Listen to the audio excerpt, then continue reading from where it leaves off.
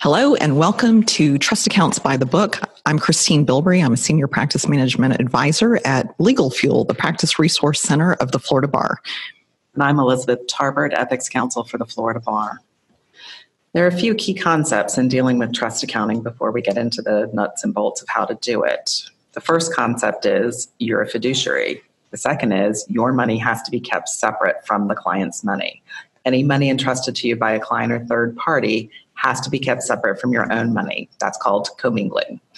Finally, tasks can be delegated. So you can have non-lawyer assistants or an accountant handle some of the actual tasks of trust accounting, but the responsibility always stays with the lawyer. So you are always responsible for what happens. A fiduciary is a person or organization that owes to someone else the duties of good faith and trust. All lawyers are fiduciaries with regard to their clients, and when they accept money from clients or third parties in connection with representation, they're fiduciaries to that money. So it is the highest legal duty of one party to another, and it means that you are required to act ethically to protect the interests of that other person. And in this case, when you're dealing with trust accounting, you are obligated to act in either the client or third party's best interest when dealing with their money or their other property. So a lawyer can delegate specific tasks. So a non-lawyer can be a signatory on a trust account, as we'll talk about a little bit more later. You may have a bookkeeper who handles a lot of the tasks, such as the reconciliations that have to be done. A lot of lawyers hire accountants to actually audit their trust account so that they have a third party looking at what they're doing to make sure they're doing it correctly. However, again, the ultimate responsibility remains with the lawyer. The bar does not discipline your non-lawyer assistants or your accountant. So commingling, the third main concept in dealing with trust accounting, is prohibited. So a lawyer has to hold in trust under the rules any funds or any property that belong to a client or a third party that the lawyer takes in connection with representation. The lawyer has to hold those things separate from the lawyer's own property. When you're talking about money, that means it has to be held in a separate trust account. So all funds that do not belong to the lawyer are kept in a separate trust account. So that can include advances for fees, advances for costs, and other expenses related to the litigation. Anything that is not earned on receipt has to be held in trust. So there's two main types of trust accounts. The first one is the interest on trust accounts, and that is what, if it's short-term, we're going to go into more detail about this. It's short-term and it's just a small amount. It's got to go into the IOTA trust account. Non-IOTA accounts are actually where the interest is going to be earned on behalf of the client. So the first one is the one that you're probably most familiar with. The interest that's earned is automatically transmitted by your financial institution to the Florida Bar Foundation. So that money goes to help for legal services and different things that the Bar Foundation uses that for. The rule has changed about financial institutions, so you now can use a credit union. Elizabeth, when did that go into effect? I think it was like February 1st. Yeah, February 1st of 2018. So that was a big change. So the eligible institutions, whether it's a bank or a credit union, will calculate and remit the interest on all your client trust funds, send that quarterly. You don't have to keep track of the interest that's being earned. It's just going to come and go. That's not part of your reconciliation. And like I said, the Florida Bar Foundation will use these funds to promote their access to justice and help address the civil legal needs of the poor. Non-IOTA trust accounts are typically opened for an individual client because it's going to be a large amount of funds or the attorney is going to be holding it for a longer period of time. And that is when you want the interest to accrue for the benefit of the client. Just a little note, there's actually a rule that says a lawyer cannot earn interest on trust accounts. And that's, again, because you're a fiduciary. You're not allowed to make money off of a client or third party's money. So when you're getting ready to open a trust account for the first time, you really have to make sure that you're using the correct title. The words trust account have to be in the title. So typically it's going to be the name of your law firm, Smith & Jones Trust Account. Some people have IOTA tucked on that. That's not a replacement for the words trust account. Also, do not put the Florida Bar Foundation's name in the title of your trust account. Sometimes financial institutions, you set it up correctly and then you get your checks and it turns out they've changed it. And so if you call us, we're going to say, yes, you do need to get that corrected because those checks are going to go out and they do have to be titled correctly. You can never have overdraft protection on your trust account. Don't link it to your operating account. Don't have an ATM card. You can't go and take cash out of that trust account. And then the thing that is very important, there's a letter that the attorney is going to sign and give to the financial institution that tells the bank that any time that the account has become overdrawn or that a check is returned, if it's not bank error, they do have to notify us. And a good thing to do is if that happens is to go ahead and turn yourself in. It'll be noted that you took care of that if it was a mistake. And I believe you call ACAP to do that. Yes, or you can email acaptrust@floridabar.org. So there's three main forms that you need when you're going to go down to the bank and open a trust account. Those are all available at our website, legalfuel.com. The first one is the Notice to Bar Foundation form. This alerts the Florida Bar Foundation that you have opened this account. You need to print these out and take them with you because there's information you're going to get from the bank that will go on those forms. The Notice to Eligible Institution lets the bank know what the requirements are. And then the trust account bank notification letter is what I just talked about. Instructing the bank that they must notify the Florida Bar if there has been an overdraft or a return check. So there are official forms. You'll find these on our site. You can also go to the Florida Bar Foundation website and find these. So this is the one that goes to the eligible institution. And then this is a template for a letter. So you'll need to put your own firm name, customize this, and sign it and take it to the bank with you. So when you open a trust account, we get a lot of questions about this. The rule just talks about having a small amount. Typically, and it's not in the rule, but typically most attorneys are going to open that with $200 or so. And it's really just to cover in case the bank takes a fee out of your trust account. You don't want to have an overdraft or a return check because the bank inadvertently took something out, a fee-related thing out of your trust account.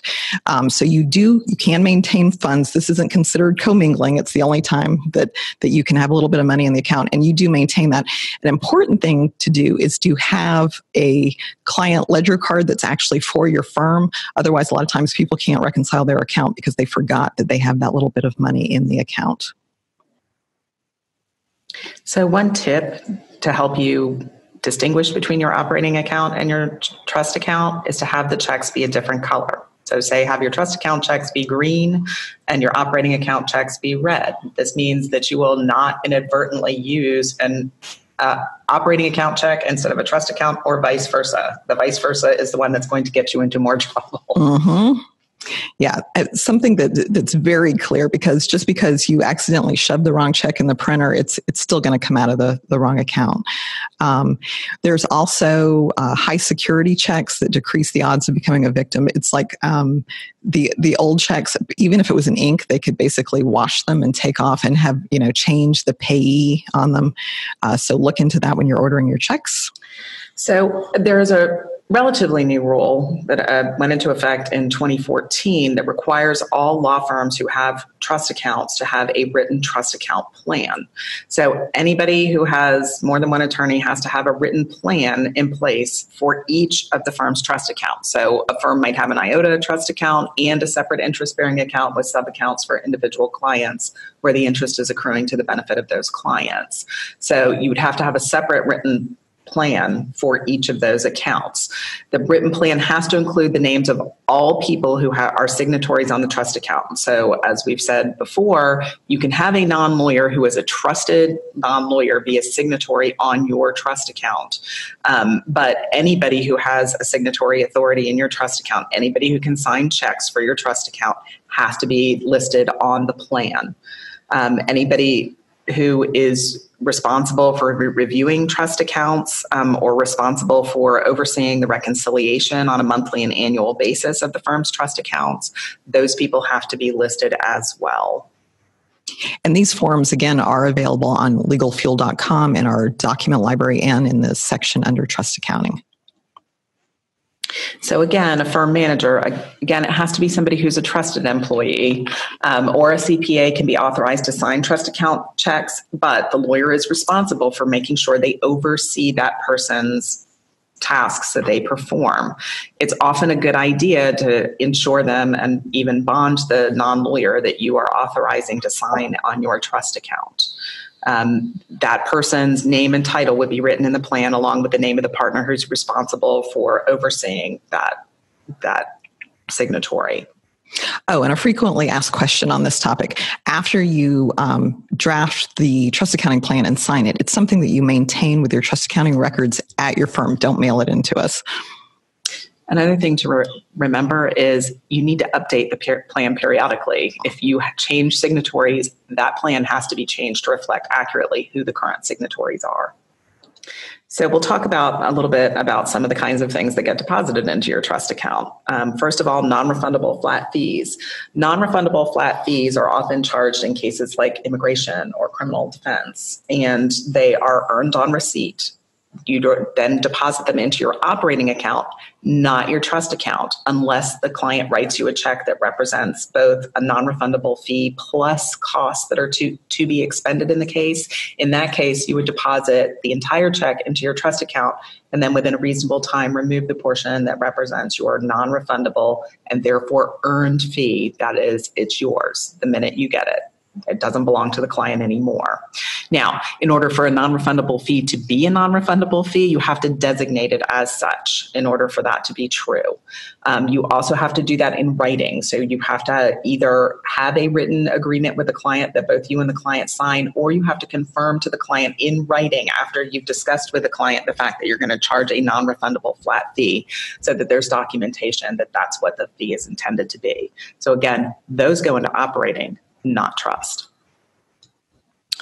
Retainers. Retainers are often an often misunderstood term. A lot of people use the term retainer to be interchangeable with an advance fee. They are not the same thing. A true retainer is an amount of money that's given to a lawyer to guarantee their availability to a particular client. So they're not funds against which future services are billed.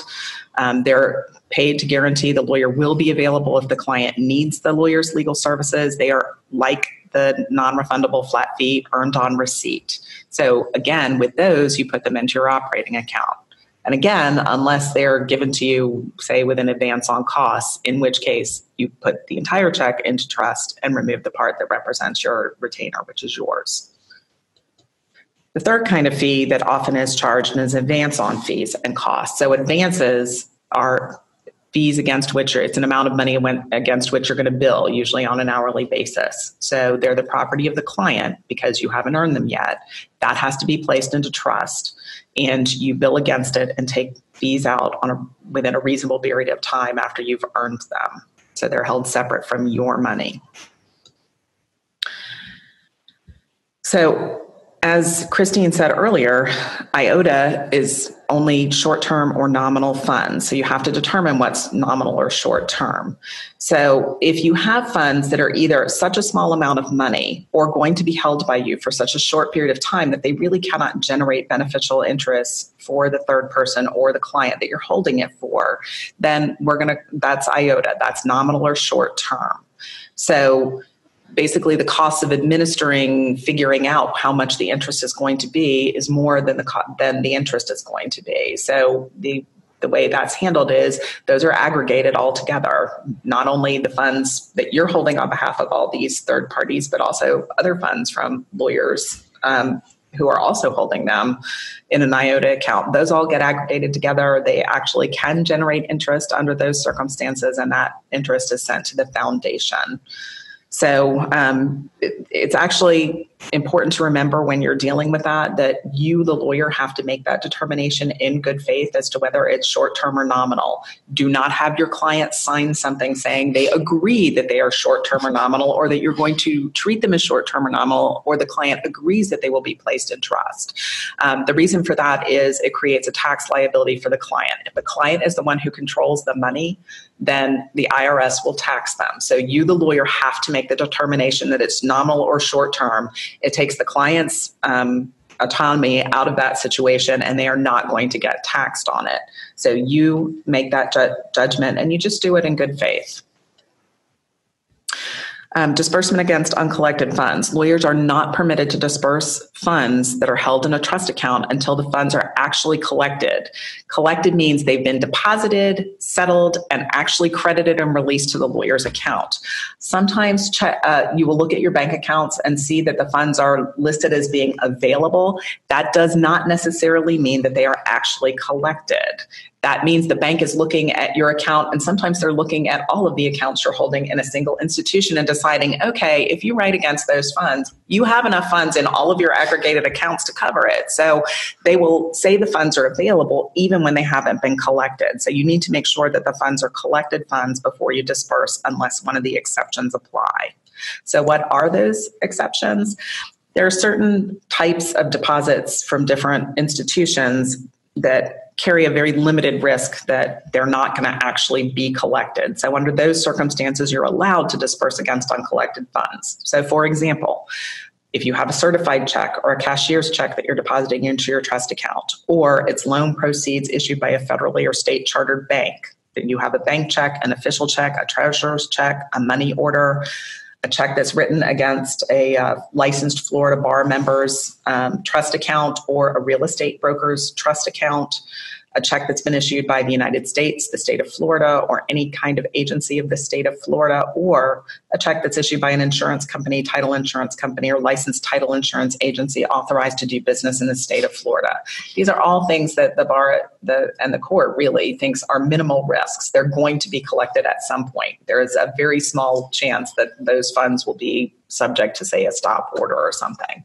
So you can disperse against uncollected funds, and under those limited circumstances. The important thing to remember, though, if you are dispersing against uncollected funds, you're responsible for those funds. So even though it's permissible, many lawyers choose not to disperse against funds until they are collected, because it's A, not required, and B, at your own risk. If for some reason those funds never become collected, it's the lawyer's responsibility to make up the difference.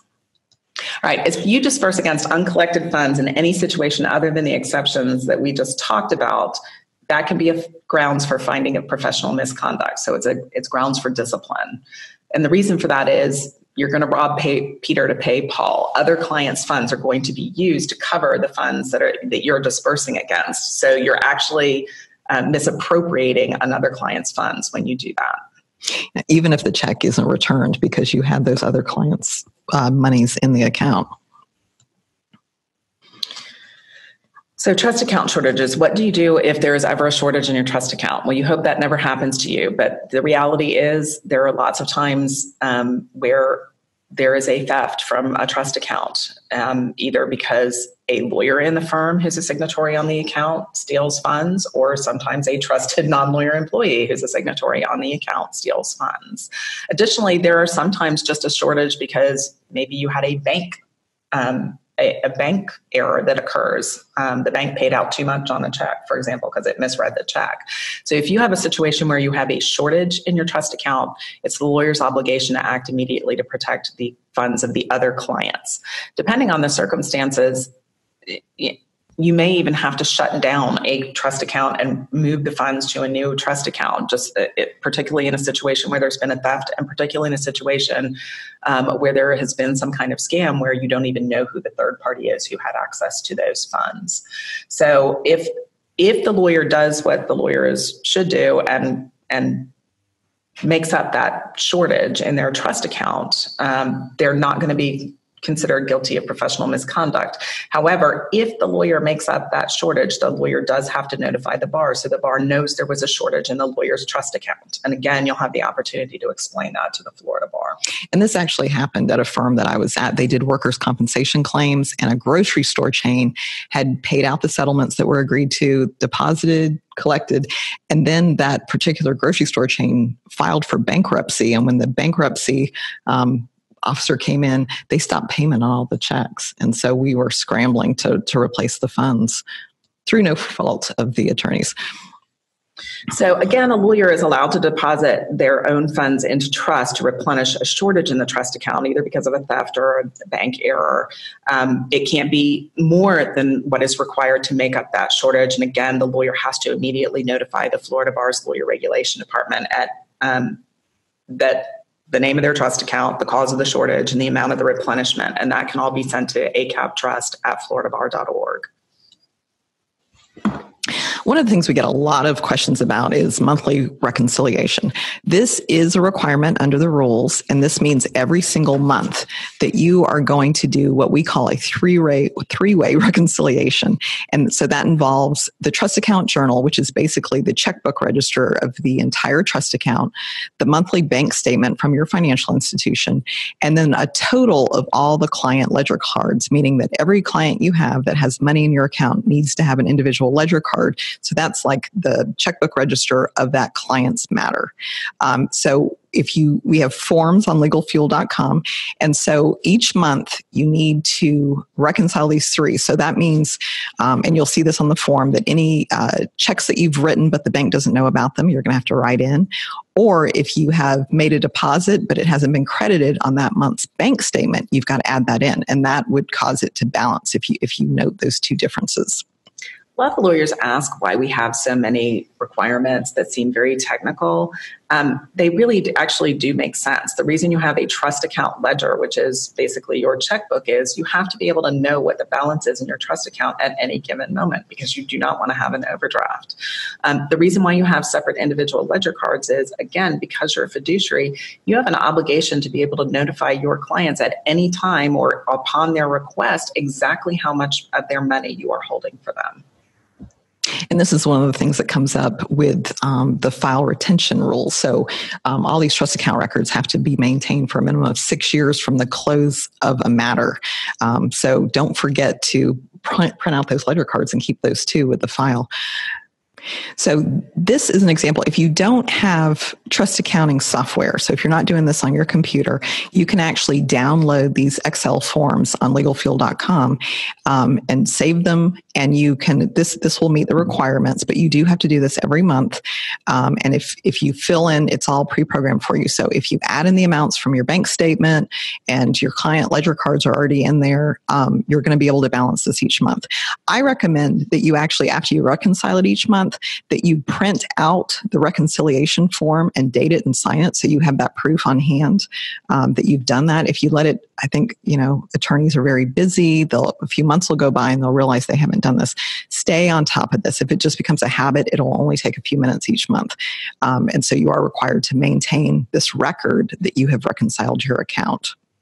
So I mentioned that you do have to retain these records.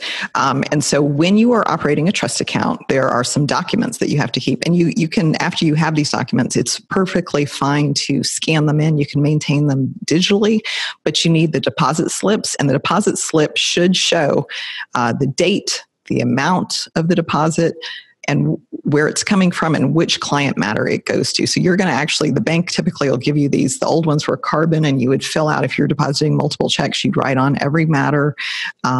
You have to have the canceled checks for all trust checks that you've written, and it must be the front and the back of the check. A lot of banks were only sending in that bank statement. They would send you a picture of the front of all of your checks. And so you need to, if your bank isn't aware of it, let them know that it is a rule requirement that they also maintain the back, because we have to see who actually endorsed the check. Skipped ahead there. You need detailed records of all electronic transfers. So if you are banking online and you've billed a client, and so you're now permitted to move the fee that you've earned from the trust account to the operating account, and you do it online, you still have to create a paper trail of all the details of that electronic transfer, just as if it was a paper check. If you go into the rules, there's going to be detailed requirements for what goes into a wire transfer. I think it's like who initiated it, when it happened, a lot of detail for that. You need the cash receipts and disbursements journal, and then the ledger card or page for each client, and the bank statement. So if you're just checking your account online real quick, go ahead and save that bank statement as a PDF if you're doing digital files, or print that out and staple it to that form that shows that you reconciled your account that month. The rule states that a law firm or attorney must maintain their trust account records, as I mentioned, for at least 6 years from the final conclusion of representation of that matter.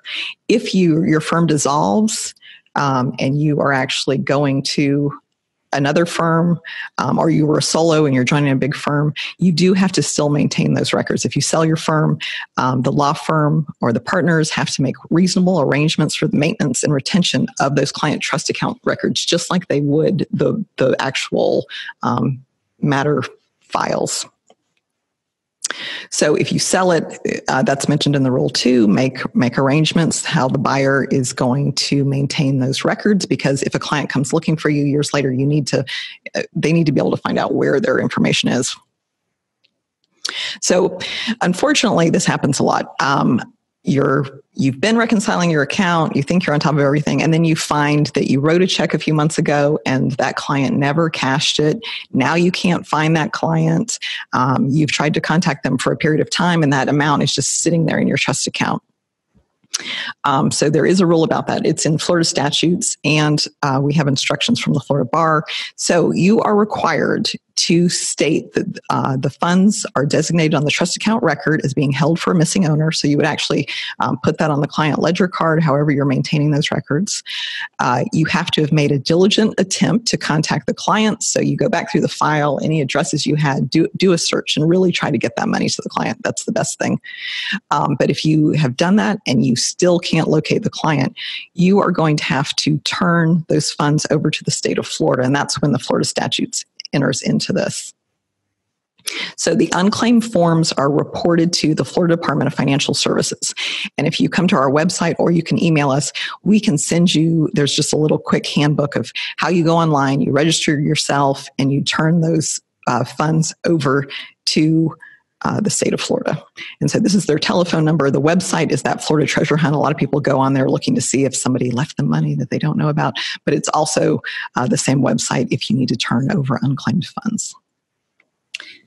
Often it's not that you can't find the person. Sometimes it's the firm can't figure out who the money belongs to. You follow the same exact procedure under those circumstances. Yeah. And sometimes it's little amounts. And so someone will call us and say, well, I've got $10 on this one and $5 for this one.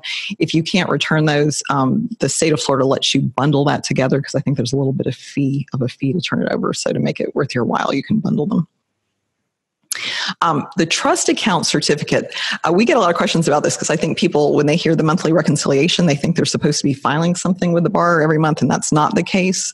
The trust account certificate is actually on your annual fee statement. It's just a section of the fee statement where you are certifying whether you have complied with the trust accounting rules.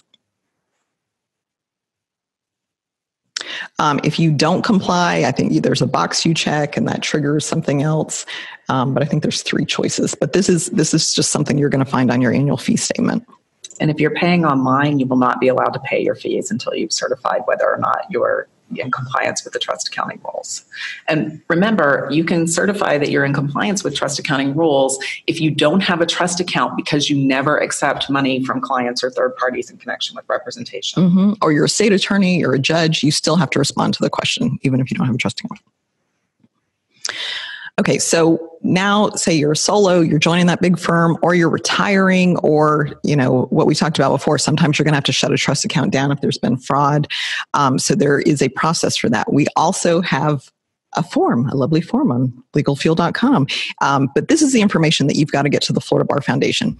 You go ahead and you balance the account, reconcile it, shut it. After it is closed, you are going to let the Florida Bar Foundation know this is the account number, the financial institution, the name it was held under. They need to know the date that you closed it.